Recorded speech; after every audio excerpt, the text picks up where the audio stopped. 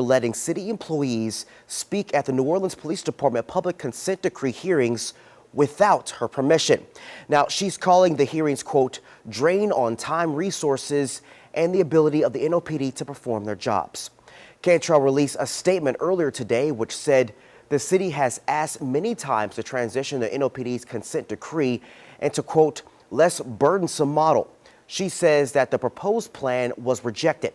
Cantrell claims the meetings often bring up matters not pertaining to the consent decree hearings, and that city employees should instead be focusing on public safety by not attending.